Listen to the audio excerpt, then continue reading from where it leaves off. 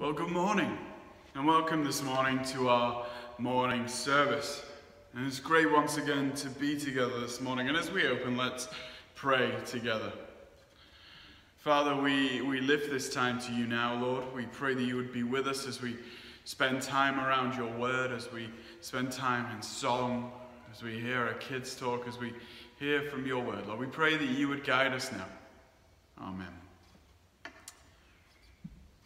Well, we have our normal events going on this week. We have our evening service this evening where we continue on through 1 Samuel to look at the story of David and Saul. And then every day of the week we've got our Bible time with Auntie Liz. We have our Pebbles story on Tuesday morning on the Pebbles Facebook page. And then we have our Bible study on Wednesday night. We started last Wednesday a new study in Ruth for the next few weeks in the run-up to summer. So do come and join us if you can. We're going into chapter 2 of Ruth on Wednesday night. And then on Thursday, we're going to have a very special day. Andy and Chloe will be getting married on Thursday. Now we're going to have a small, very small wedding at the church. It'll just be the marriage ceremony, just to get them married. And then when all of these things are over, we'll be able to celebrate together. We'll be able to come together and have a proper wedding where we can celebrate with Andy and Chloe. But do be praying for them as they prepare for Thursday, a time where they'll be able to come together and become husband and wife. So do be praying for them there. And then on Friday we have our youth night with our teenagers. It's a very fun night. We've been having a lot of fun with them over the last few weeks. Lots of games and talks and time to interact with them. So thank the Lord that so many are coming along to this event. But also be praying that these young people would hear something of God's word in these meetings. And then we'll be meeting together again next Sunday to continue through Acts in the morning, and then David will be leading us in the evening next Sunday. So do be praying for all of those events. Do be praying for all that is going on over the next week. Well, we're going to sing together in a moment, and then we'll have our children's talk and children's song, our prayer and reading, and then we'll come back together to spend time in the second half of Acts 17. So let's sing together.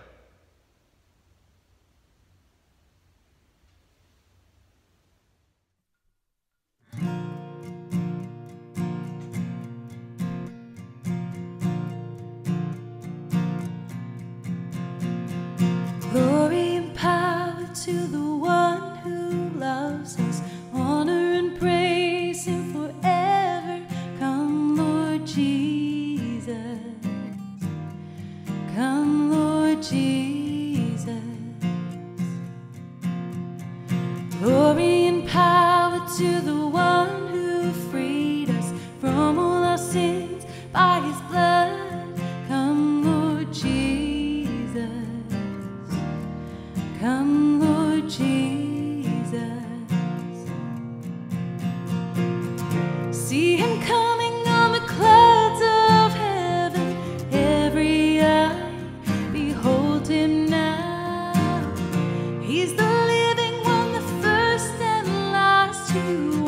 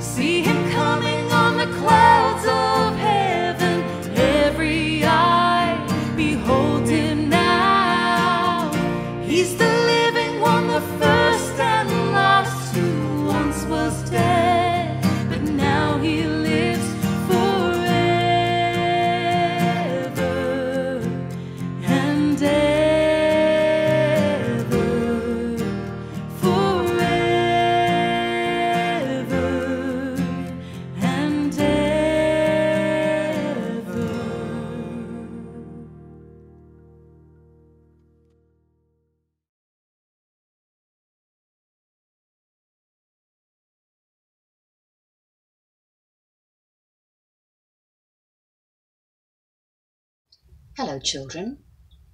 Are you any good at counting? I expect you are. Do you use your fingers to help you? Can you count up to 5? 1, 2, 3, 4, 5. Well done. I expect some of you can even do that in Welsh, can't you? Should we try again? 1, 2, 3, 4, 5. Amazing. And I know that some of you are very, very clever indeed and can count and do all sorts, which is wonderful. But when we're looking at our little page in our book today, Everything a Child Should Know About God, we only need to count to 1. You just need 1 finger. Can you do that? Even the very, very little ones. Can you show me 1 finger? Gabriel was 1 last week. I expect he can do this. 1. Let's see what it says. John was teaching in the church Sunday school. There he is, look. There's John. And there's his Sunday school class. Oh, aren't they sitting nicely? They're very well behaved, aren't they? And John said to the children, "How many gods are there?" And all the children told him, "There's only 1 God." "That's right," said John. "Some people think there are many gods, but there is only 1. And it's true, you will hear adults talking, and you will hear when you go to school that there are maybe many gods. But there aren't. There's only 1 God. He is the maker of the universe. And even if we can't count at all, we can absolutely count on God. He is the designer of the dinosaurs, mapper of the ocean floors, and the one who sent his one and only Son to die on the cross. And that way, in believing in him, we can have a place with that 1 God in heaven. So I'm so happy that there's only 1 God.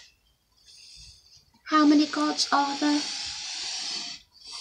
Just 1. And all the glory and all the honour and all the praise belong to that 1 God. We're going to sing now, and it's a song that some of you know and some of you maybe don't. So sing up if you know it and give all praise to that 1 God. Thank you. Bye-bye.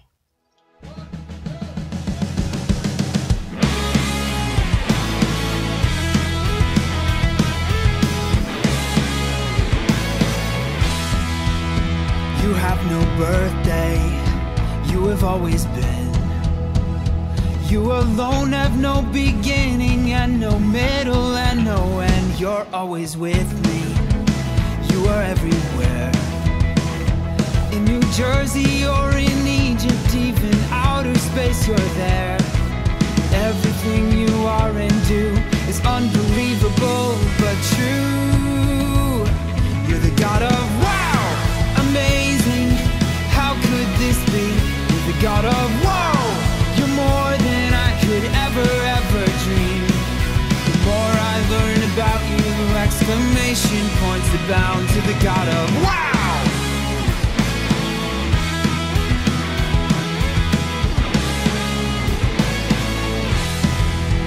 You're never needy, how could you be? You made everything on earth and in the sky and in the sea. You're never lonely, the Trinity, Father, Son, and Holy Spirit. Yet you're reaching out to me, inviting me to come to you. Inconceivable but true. You're the God of wow, amazing, how could this be? You're the God of whoa, you're more than I could ever dream. The more I learn about you, exclamation points abound to the God of wow.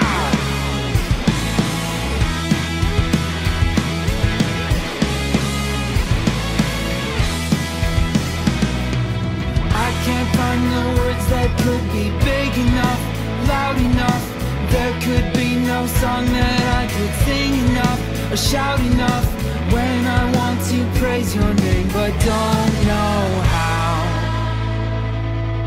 I just say, wow, amazing, how could this be?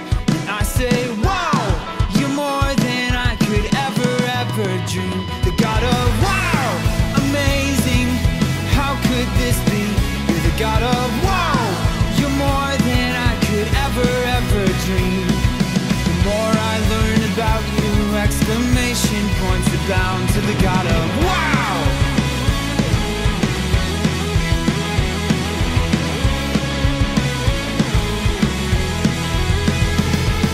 Designer of the dinosaurs,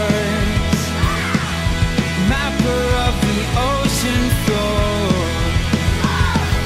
of all the wilds below above.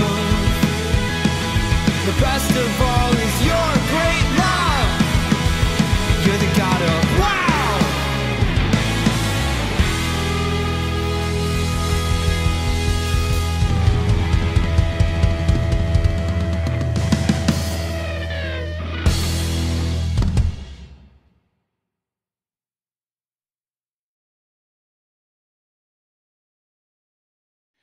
Well, good morning. Let's all pray. Our gracious, loving Heavenly Father, we come to you this morning to praise you, to worship you, to lift up our hearts, O Lord, in thanksgiving to you, our God and our Father. We thank you for every blessing that is ours in Christ our Saviour. We thank you for him. We thank you for the one who gave himself for us, that we might have new life, that we might be forgiven, that we might be restored to you, and to know the grace and the mercy that you desire us to experience as your children. We thank you, Heavenly Father, for forgiveness for our sins, so many sins, O Lord, that have been washed away by that precious blood of the Lord Jesus Christ. And we thank you that we are cleansed and renewed and restored in him. Thank you for that righteousness that we are clothed in now as your dear children. We thank you that we stand before you, Lord, that you look upon us not in our unrighteousness, in the filthy rags of our sins, but we thank you, Father, that you look upon us now in that perfect righteousness of the Lord Jesus Christ, cleansed and restored in him. So, Father, we bless you and praise you for your great grace to us day by day. Thank you, Father, for this day and for the opportunity that we have of meeting together, Lord, even though we're in our own homes. We thank you that we can come together to worship you and to praise you.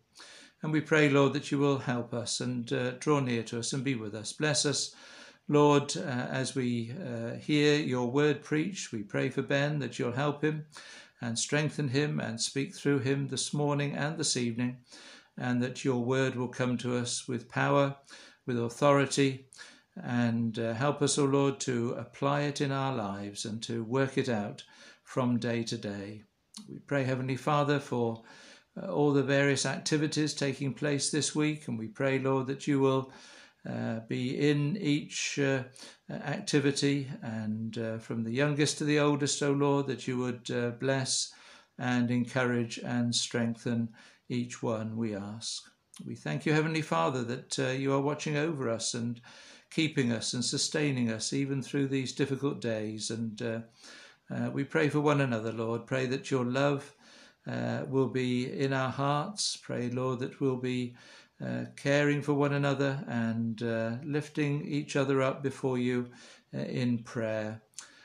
We pray, Father, for those who are sad, for those who are mourning, for those, Lord, who are struggling with difficulties in their family lives, perhaps, or in their relationships. We pray, Heavenly Father, for those who have other worries and concerns upon their hearts and minds. Lord, be with each one, we pray. Comfort, strengthen, and encourage, and lift up those who are downcast, and give them that sense of your nearness and your presence.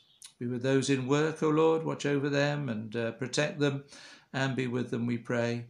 And we pray for our children who will be going back to school this week, Lord. Watch over them and bless them and help them, Lord, as they return to their classrooms, and keep them safe, we ask. We thank you, Heavenly Father, for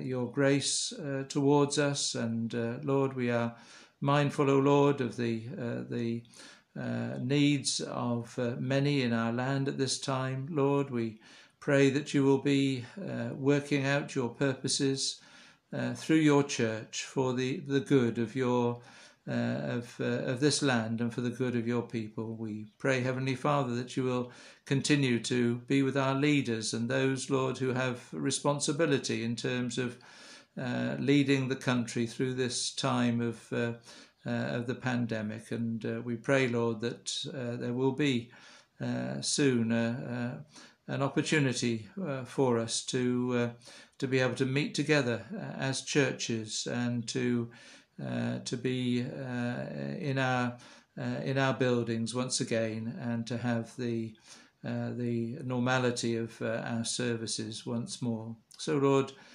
help us, we pray, and continue to help all those who are working out policies and approaches through this time, we pray.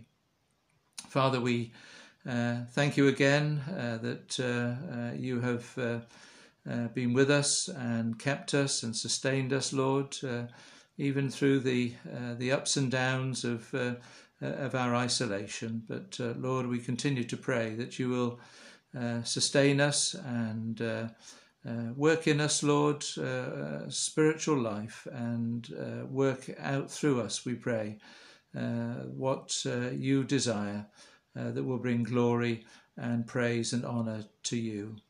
So, Lord, hear us now and be with us through the rest of this service this morning, we pray. And we commit the whole day into your hands and pray that you will be glorified. Wherever your people are meeting together in this way, Lord, we pray that your word will come powerfully into the hearts of your people, and that you will be praised and magnified and glorified. So hear us now and continue with us, we pray. And we ask all these things in that lovely, precious name, the name of our Saviour, the Lord Jesus Christ. Amen. Amen.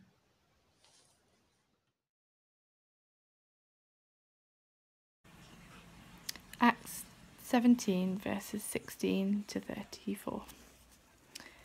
While Paul was waiting for them in Athens, he was greatly distressed to see that the city was full of idols. So he reasoned in the synagogue with both Jews and God-fearing Greeks, as well as in the marketplace day by day with those who happened to be there. A group of Epicurean and Stoic philosophers began to debate with him. Some of them asked, "What is this babbler trying to say?" Others remarked, "He seems to be advocating foreign gods." They said this because Paul was preaching the good news about Jesus and the resurrection. Then they took him and brought him to a meeting of the Areopagus, where they said to him, "May we know what this new teaching is that you are presenting? You are bringing some strange ideas to our ears, and we would like to know what they mean." All the Athenians and the foreigners who lived there spent their time doing nothing but talking about and listening to the latest ideas. Paul then stood up in the meeting of the Areopagus and said, "People of Athens, I see that in every way you are very religious. For as I walked around and looked carefully at your objects of worship, I even found an altar with this inscription, 'To an unknown God.' So you are ignorant of the very thing you worship, and this is what I am going to proclaim to you. The God who made the world and everything in it is the Lord of heaven and earth, and does not live in temples built by human hands. And he is not served by human hands, as if he needed anything. Rather, he himself gives everyone life and breath and everything else. From one man he made all the nations, that they should inhabit the whole earth, and he marked out their appointed times in history and the boundaries of their lands. God did this so that they would seek him and perhaps reach out for him and find him, though he is not far from any one of us.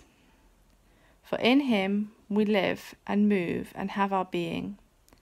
As some of your own poets have said, we are his offspring. Therefore, since we are God's offspring, we should not think that the divine being is like gold or silver or stone, an image made by human design and skill. In the past, God overlooked such ignorance, but now he commands all people everywhere to repent.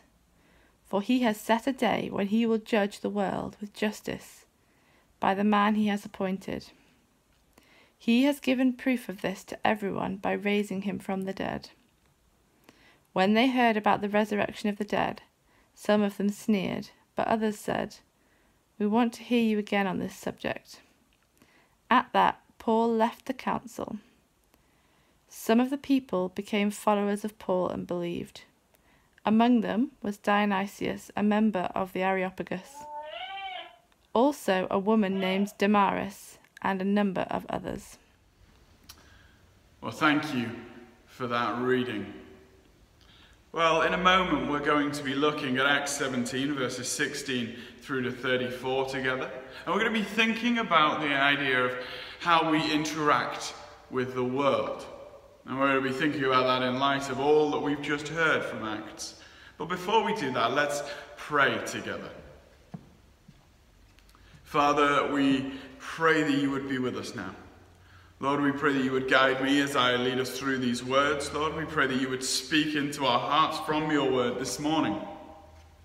Father, we thank you for these great stories of the early church. We thank you for Paul's work in this second mission.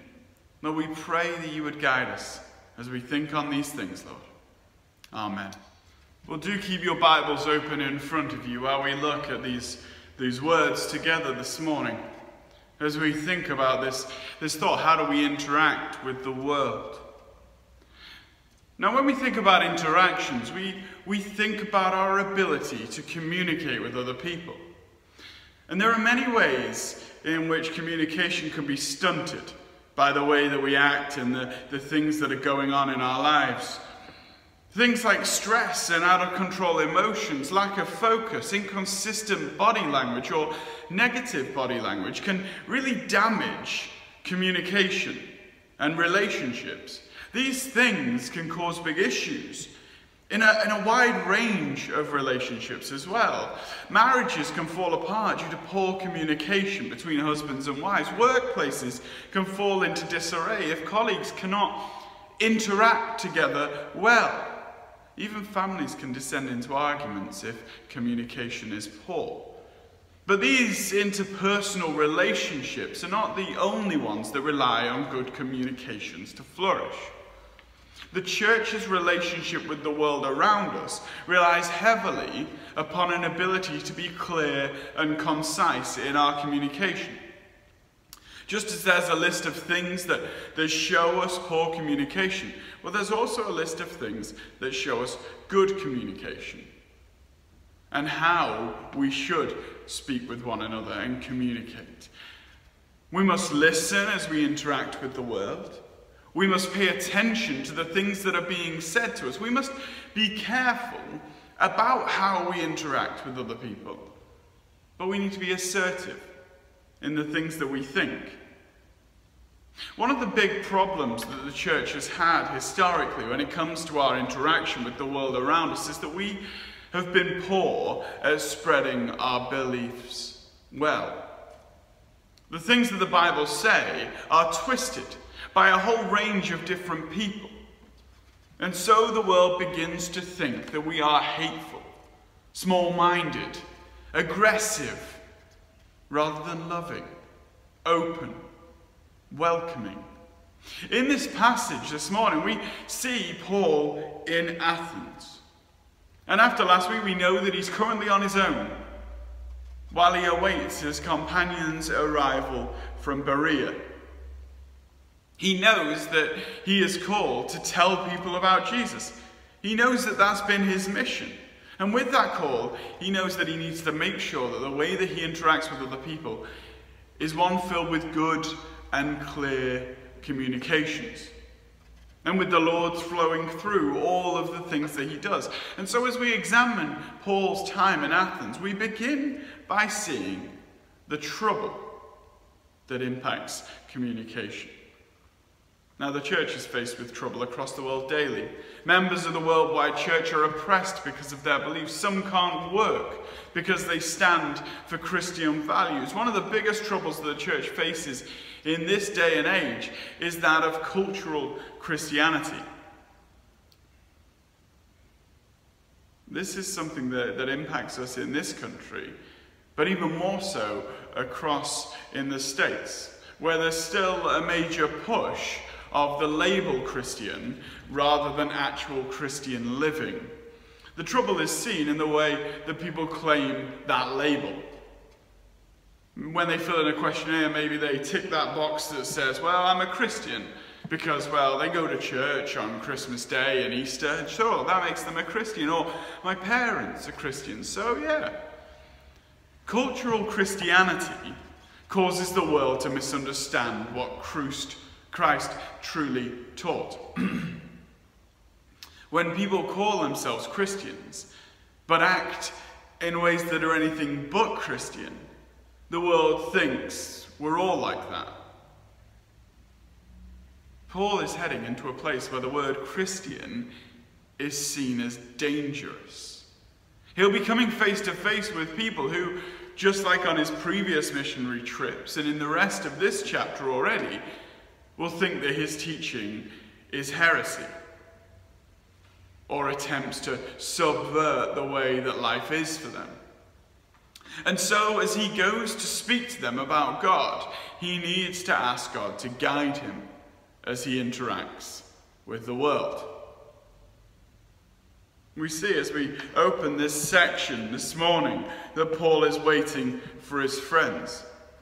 But as he waits for them, as he sits in Athens, he looks around. He sees the way everything is, and he can no longer keep quiet. He needs to speak about Christ because of all that he sees. As Paul sailed to Athens from the sea near Berea, he came to a city he'd probably never been to before, and like any tourist, he was ready to be impressed by the famous and historic Athens, which hundreds of years before was one of the most glorious and important cities in the world. But when Paul toured Athens, he seems to only be depressed by the magnitude of the idolatry that he sees, because the city is full of idols. They all look up to some kind of statue for their needs to be fulfilled. Paul saw the beauty of Athens, but he sees that there's no honor to God in any way that they are acting here. And so he feels he has to do something. We can see this in our world now just as clearly. We can look around at the great works of technology, the ability we have to spend time together even though we cannot meet. We can marvel at it. We can see how great the internet is and see the great ways it's been used to spread the word of God. But alongside that, we see the way it is used to dishonor God. And we should feel called to speak out about it, to call people to see their true need and not the need that can be fulfilled by any worldly thing. So he reasons in the synagogue, just as he has in the past. He sees the trouble in the city. He feels called to face it, both on the Sabbath, in the synagogue, but also, as we see this time, slightly differently, in the marketplace, day by day, with anyone that happens to be there. Paul faced a challenging audience in Athens. It was a cultured, educated city. It was a city with a proud history. It was an intellectual powerhouse, much like Oxford or Cambridge. Paul spoke to a city perhaps different than any other city he had preached in before. And Williams notes, by now the greatest days of Athens were behind it, but it could still be fairly described as the intellectual capital of the Greco-Roman world. And at times it was also seen as the religious capital of Greece. This was a huge deal to preach in this city, to meet with these people. This was not like anything he had faced before, but he still felt called to preach day by day with anybody there. And see, we've got a group of Epicureans and Stoic philosophers interested in debating him. There are many different kinds of people in this city, and now we see Paul come up against these two groups. The Epicureans pursued pleasure as the chief purpose in life. They valued most of all the pleasure of a peaceful life, free from pain, disturbing passions, and superstitious fears, including the fear of death. They did not deny the existence of gods, but they believed that they had nothing to do with them. They had a view that many hold today, a view that religion simply gets in the way of the fun side of life. And the Stoics, well, they believed that everything was God, and God was in everything. They believed that all things, good or evil, were from God, so nothing should be resisted. They believed there was no particular direction or destiny for mankind. They were willing to follow any way they felt led. They felt that all things were coming from God, and that meant that all things were absolutely fine. And once again, that's similar to many of the thoughts in today's world, isn't it? This idea that we should follow one's emotions, our feelings. And they surely can't be wrong, because, well, it's just what happens. They looked to debate him as he brought this teaching to the city, a teaching that was very different to all the things that they had thought in the past. And some of them, they reject what he's saying. They mock him as someone speaking nonsense. It's very interesting to look back at the things that Paul comes up against in these early years of the church. Many of the troubles that we face today with the world come from a belief that they think that they know better, that their views on seeking pleasure should be followed. And here we see that this view that we face now is not a new one. It is one that has been around in this time as well, with Athens. It's been in human history for thousands of years. People think this is New Age thinking, but it's simply very old pagan thinking. So we should see how Paul interacts with the world with a very similar way of thinking to the world of today. They mock him. They question him. They say, well, Paul's preaching the good news about Jesus and the resurrection. Isn't that just a foreign God? He teaches them the truth of Christ. In these debates, he doesn't shy away from his core message. Even in response to all that he is facing, he knows what is important. And so he preaches it. And as we see in verse 21, this region loved to think and debate. And so they took him to the Areopagus, a place where there would be debate. They loved new ideas, fresh thinking. And this was why Paul got brought there, why Paul earned a meeting with these key thinkers. Clark says in the early 19th century, Clark described the situation of his day, and it sounded like it's even truer of our time. He said, this is a striking feature of the city of London in the present day. They itch for news, which generally argues a worldly, shallow, or unsettled mind. And that itch is wonderfully prevalent.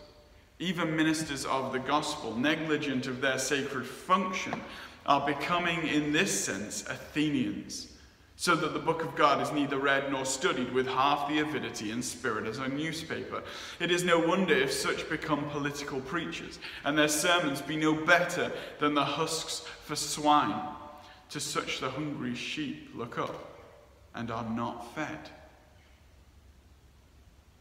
That was the thoughts of a thinker in the early 19th century. And it's the trouble that we face today. As we think about interacting with the world, there is a great danger that we fall into the trap of becoming too interested in the things of man. It can impact the way that we think when it comes to God. We need to continue on, as Paul does in this passage, to speak of Christ in spite of the world's views. We shouldn't be swayed by worldly thinking to change what the Bible says. And Paul doesn't allow that to happen here, does he? He goes to an area that is full of big thinkers, smart people, lots of different ideas. And he doesn't tweak the gospel of Christ's death and resurrection to fit into their way of thinking. No, he lays that out plain and simple. He knows that they need to hear that, and we should know that too. We should hold firm to that. Whatever physical troubles Paul had faced in the past, now he came up against the trouble of the Bible looking like a novelty to these people.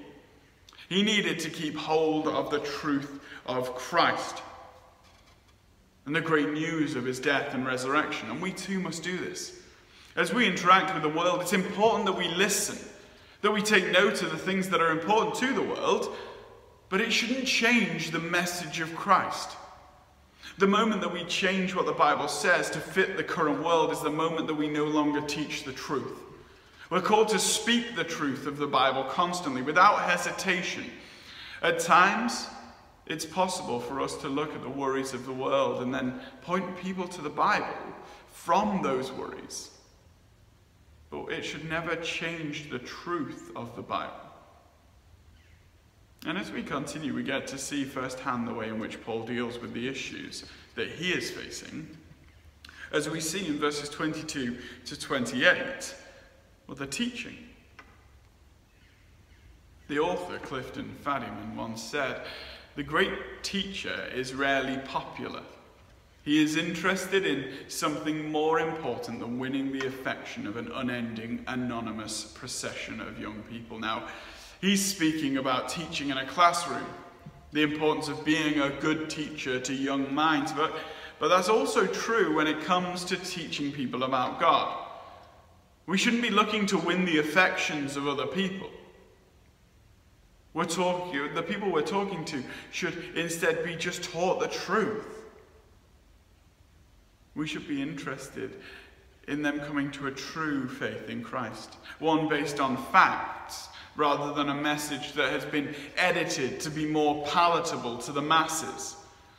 Paul knew this, and he never strayed from the truth of Christ, regardless of the people he was faced with.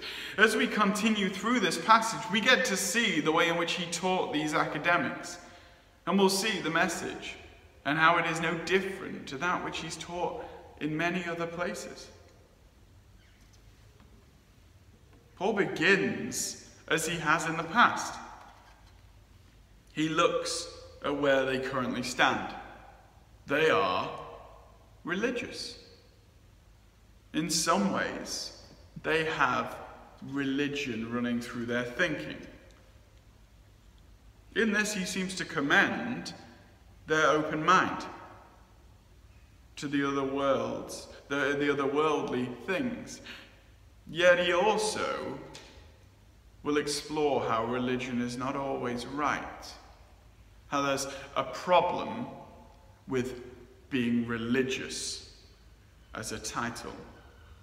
Now, there's a poem about this kind of issue that was made back in 2012. It was called "Why I Hate Religion But Love Christ."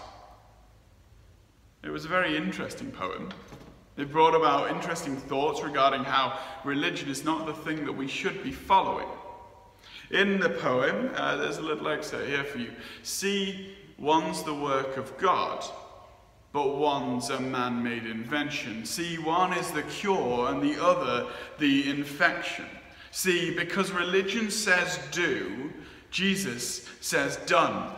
Religion says slave, Jesus says son. Religion puts you in bondage, while Jesus sets you free. Religion makes you blind, but Jesus makes you free. And that's why religion and Jesus are two different clans. Religion is man searching for God. Christianity is God searching for man. That's the problem here in Athens. They're keen to look to religion, but they're lacking to see the thing that actually saves them. And so Paul looks to teach them about Christ, the one that they need. Not religion, but Christ. He says to them, I walked around your city. I saw how amazing it was. But I also saw the way you worshipped the idols. He took examples from their culture so that he could speak with them on their terms. He said, I even saw that statue, that altar to an unknown God. Paul understood that in their extensive pantheon, the Greeks had an unknown God who covered any god that they might have neglected. Paul wanted to reveal the identity of that unknown God.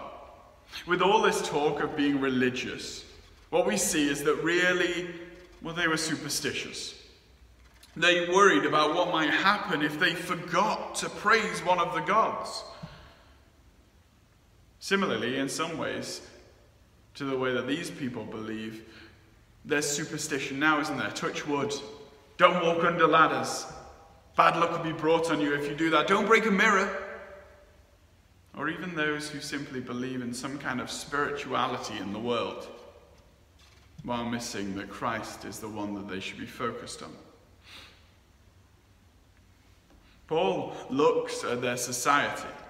He sees what they're lacking.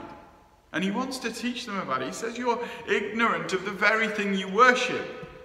But let me tell you who it is. Let me explain to you who God is.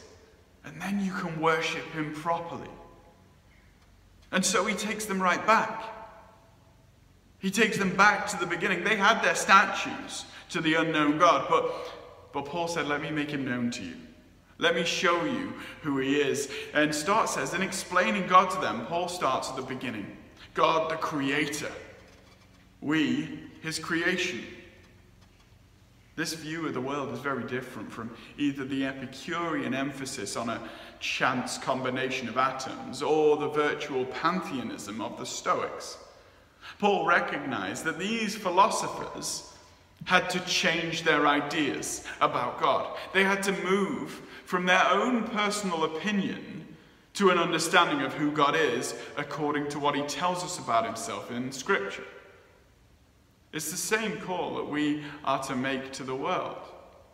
They have the chance to get to know God in the Bible. And so we need to call them to do it. To learn of him. To see who he is. He says God doesn't live in man-made houses.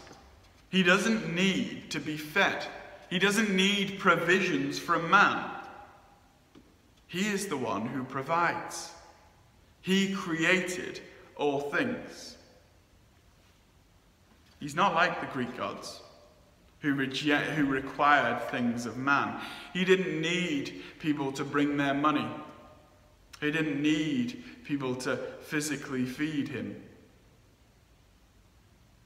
Not like their gods, who needed things from the people to make sure that they were appeased. But he doesn't stop there. He speaks about where all people came from. From one man he made all the nations, that they should inhabit the whole earth. Now, the Athenians, they believed that they literally sprung from the land, that land. They saw themselves as unique and special individuals. So they wouldn't marry outside of their land because they didn't want to muddy up who they were. Yet Paul wants them to know the truth of creation. All come from God.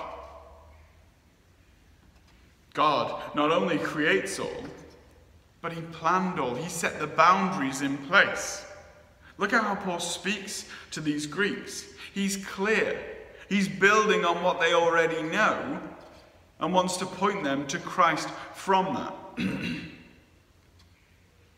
And he tells them that God did all of these things so that you would seek him. Perhaps you would reach out to find him. He wants them to see that God is the creator. He isn't an unknown God. He doesn't need to be sacrificed because you just don't get who he truly is. He is a God you can seek out.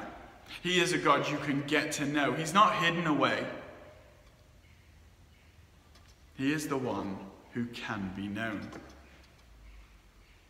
And as people in the world today look into the things of the world, they wonder, like, what kind of being would do this? Or how did these things come about in this exact way? Well, we should use those things. We should call them to exploration, to examine the scriptures alongside the questions that they have, and seek out God. We should build on the questions that this world already has as we interact with them. Because there's news for these people. In God we live and move and have our being. He says we are his offspring. Now, these are two quotes that Paul uses, not from himself, but from Greek poets. They're attributed, respectively, to Epimendes, the Cretan, in 600 BC, who Paul quotes again in Titus 1, and Aratus in 310 BC. Paul didn't quote these men because they were prophets or because their teaching was of God.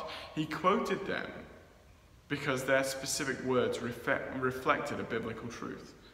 And by using them, he could build a bridge to this pagan audience. They would have known these quotes.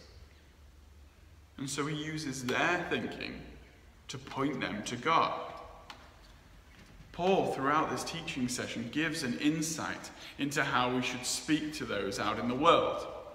The people that he is speaking to here are spiritual to their core. They have a religiousness about them. They believe in gods. They see spirituality as a real thing, but they miss that God can be known. They haven't seen that God is one, that they're just part of his plans. So Paul begins by taking them all the way back to the beginning of all things. He wants them to see where they have come from, so that they will know where they should go next.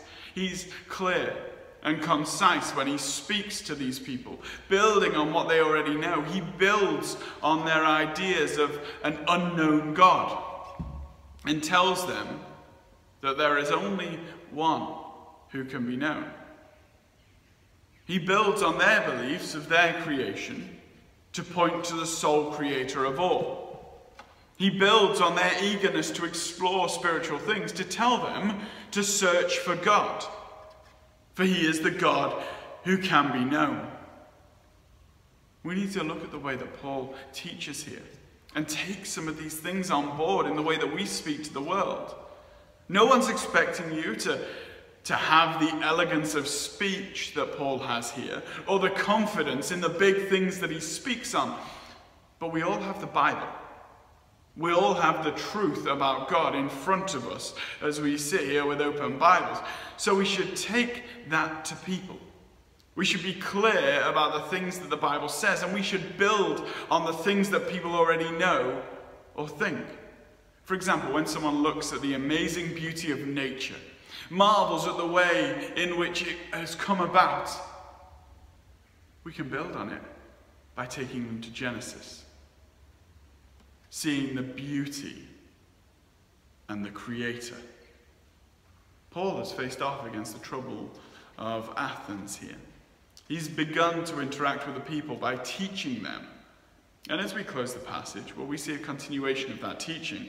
And we see him show them in verses 29 to 34 the truth. Honesty is a key component of a healthy relationship. Not only because it helps us avoid harmful breaches of trust, but because it allows us to live in reality as opposed to fantasy, and to share that reality with someone. Now, this is just as true when it comes to our relationships with people, in the world. When it comes to telling people about God, it's important that we tell them the truth. If someone asks us about our biblical beliefs on a hot topic issue, and we look to appease them by telling them half-truths or our opinions on the matter, what will happen when they come face to face with the truth of the Bible? Well, they'll begin to question everything else you've said. Their relationship with people within the church will be damaged because we were not honest with them in the first place. Or worse yet, they will head down a route of believing something that is of man and not of God. Paul knows the danger of people following false truths. He was faced with that trouble of people thinking that he was a god, if you remember, in his first missionary trip. And so as he speaks with these people in Athens, he knows he must be honest with them about everything. And so he builds on all that's been spoken about already. He's spoken about creation, their relationship with God, and now he concludes with the truth of God. Paul's told them of God, and so now they know who he is. He is not made by man. Stott says the Athenians have acknowledged in their altar inscription that they are ignorant of God.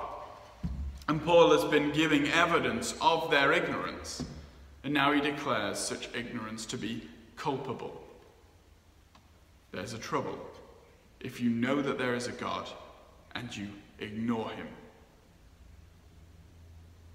In the past, he says, God overlooked such ignorance, but now he commands all people elsewhere, everywhere, to repent. The truth is now that they've heard. They've heard the message of God, and they have to respond. Paul went from knowing who God is, our Creator, to who we are, his offspring, to our responsibility before him, to understand him and to worship him in truth, and finally, to our accountability if we dishonor him, judgment. There would be no excuse for them, just as there's no excuse for people on earth now.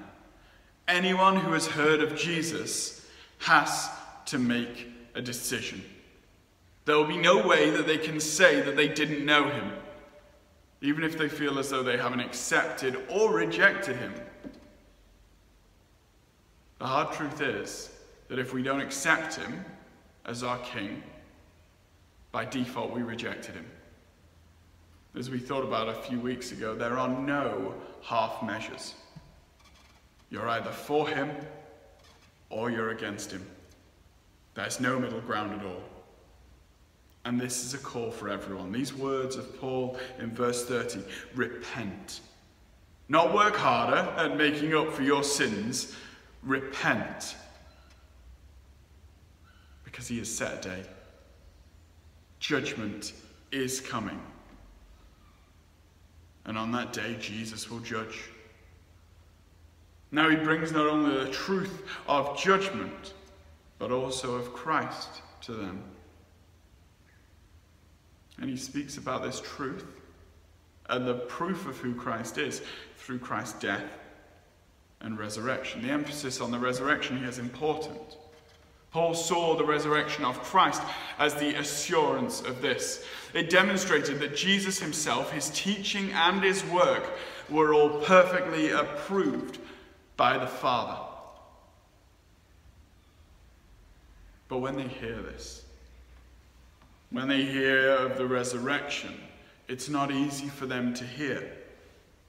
Boyce says all Greeks thought that man was composed of spirit, or in mind, which was good, and matter, or the body, which was bad. If there was to be a life to come, they thought that they didn't want it cluttered up with a body, but simply just the mind. Now, the important thing that we should know about speaking to the world is that when the truth about Jesus comes out, well, there'll be one of two ways that they respond to that truth. Some will respond like those in verse 32, the first group. They'll reject the words that we say. They'll sneer at us. because they don't want to hear the truth. They will be like those who reject Christ because they'd much prefer to rule their own lives, or because they feel as though they're good enough to make it to heaven. After all, they never killed anyone. But others will act like those in the second half of the verse. Just like those in Berea responded, they will be interested. They'll want to know more about these new ideas. They'll continue to explore the truth with them. And we are called to teach them. Paul knew what he wanted to speak about. It was Jesus, and his death and his crucifixion and his resurrection. But people mocked him. When they wanted to speak about Greek theology, well, what does he do in verse 33? He leaves. He gave him the chance. He spoke about Christ, and those who mocked him would much prefer to think on the intellectual things of the world. But he leaves. He doesn't leave those who are keen. Some follow him. They'll continue to hear more about this Christ, this one who was resurrected. And we see that some believe. And a church begins to grow here, doesn't it? We've got Dionysius, a member of the Areopagus, and Damaris, that woman, and a number of others who come together in faith. Boyce says, yeah, Paul's sermon here was eminently biblical. Like the biblical revelation itself, his arguments begin with God the Creator, and they end with God the Judge of all. The speech as it stands admirably summarizes an introductory lesson to Christianity for cultured pagans. The truth that he teaches is a good baseline message, isn't it? It's the truth that everyone needs to hear. And from that, we're shown how to speak to the world as we evangelize. And we see the result. The fact that God will work, whether it be in big ways of thousands of people coming, or whether it be in small ways, where a small church meets together and begins to grow in this area. But we get to see these people growing in love for one another. It starts as we learn from Paul that we cannot preach the gospel of Jesus without the doctrine of God, or the cross without the creation, or salvation without judgment. We must speak the truth as we go about interacting with the world. We must follow this example of Paul. He doesn't shy away from telling people about the one God, about the plan of salvation that has been worked for his people. So as we think about how to interact with the world, we must take our examples from Paul. Speak to the people as he spoke to the Athenians. The people in Athens, with their beliefs in many different gods, their love of knowledge, their superstitions, are probably some of the most relatable people that we see in the New Testament to the people that we meet in our day-to-day lives. We're called to go out into the world, tell people of Christ. We're shown the way in which we should go by telling them Christ through his time on earth, and how we should take these things to people. We should go knowing that we will face trouble. We will come up against people who don't want to hear what we have to say, don't want to accept anything that we have. We'll meet people who in fact are directly opposed to our views. But when we meet those people, we should go about introducing them to the teachings of the Bible. We should do that by basing everything we say upon God and upon the things that they already think. They already know. We should show them the way in which God has worked amazing things in the world, including the creation and the redemption of a people. And finally, well, we should never shy away from the truth of God's love, but also the truth of judgment, the great trouble that people will find themselves in if they do not come to Christ, asking him to be the king of their lives. We must interact with the world. We must take them to the Bible and ask God to work, to use us to grow his kingdom upon this earth while we live for him. Let's pray. Father, we thank you for the way that you work, Lord, and we pray as we think of how we talk to the world, we pray that you would watch over us, that you would give us guidance on how we speak to people, Lord, that you would give us opportunities to tell people of your great workings in history, the great wonders that you have done. Lord, we pray that you would help us, that you would watch over us in the troubles of the world, that you would guide us in the teachings, that you would continue to use us to point to the truth. Amen. Well, let's just sing our closing song together.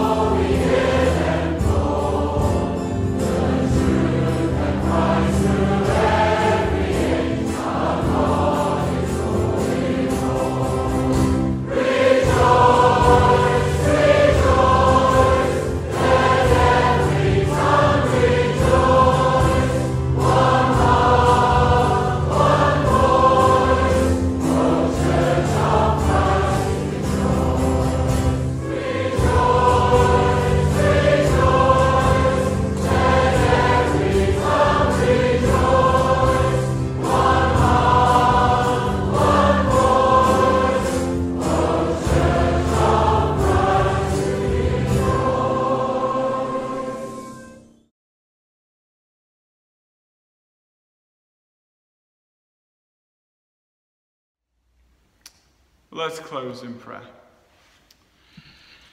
Father, we thank you for this time where we can meet again. We thank you for your word, for the way that you speak through your word into our hearts, Lord. And we pray that you would challenge us now with this in the way that we speak to people in the world. We pray that you would give us opportunities to speak your name out to people as we meet them, Lord. Father, we pray you would bless us now. You would keep us and you would bring us back together again soon. In your name, amen. thank you for joining us again this morning, and hopefully we'll join again together tonight. God bless.